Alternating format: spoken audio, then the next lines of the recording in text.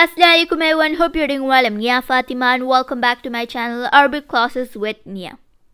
When you're going to a shop and they only know Arabic and you don't know how to speak nor ask a question in Arabic, but you really want to ask a question, or you have a question to ask in your office, what will you do? So let us see. You are in the right place. Get ready to learn 5 question words in Arabic. So let's begin. First question word is what. Do you know what to say what in Arabic? It is ma or maza. Ma comes when there is no verb in the sentence, but maza comes when there is a verb in the sentence. So let's see some examples with the word what. We have, what color is my watch? So here you can see there is no verb in the sentence. And in Arabic it is known as ma laun sa'ati. Next sentence is what are you doing? Here doing is a verb. And in Arabic we have ماذا تفعل or ماذا يفعل. Second question word. We have second question word as man, which means who. Let us see some sentences. Who are you? Which means man anta. Let's repeat. Man anta. Third question word.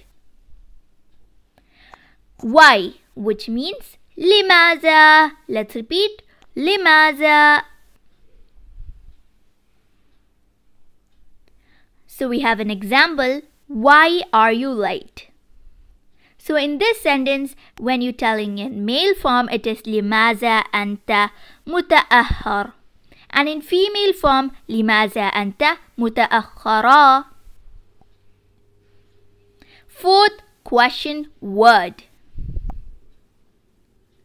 So we have where.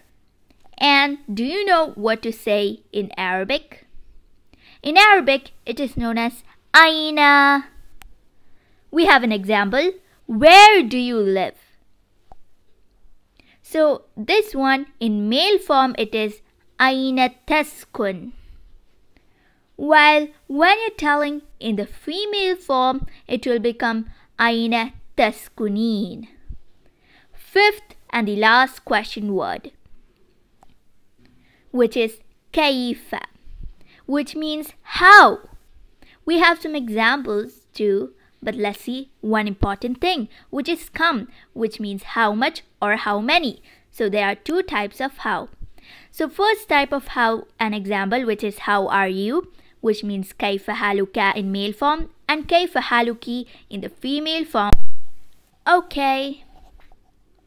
And now we have a second example of the second type of how. How old are you? So when we say in the Arabic, it will become kam umruka.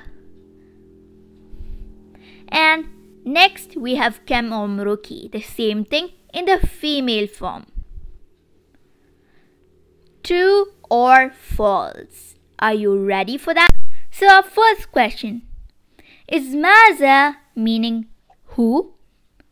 So it is wrong, because maza doesn't mean who. Who means man. As we learned first, maza means what and not who. So now let us see question and answer. Are you ready for that? So our first question is, what do you call where in Arabic? Do you know the answer? So the answer is aina. Let's repeat, aina. Translate how in Arabic. So I'll give you 5 seconds for this. 5, 4, 3, 2, 1. Were you able to translate? Well, the answer is kam or kaifa. So next question is, what do you call who in Arabic? So this might be an easy question. The answer is man. Let's repeat, man. We have a last question. Let's see. What do you call why in Arabic? Do you know the answer? Well, the answer is limaza. Let's repeat, limaza. Thank you. Bye. Masalama. Hope you enjoyed this video and hope you learned how to ask questions in Arabic.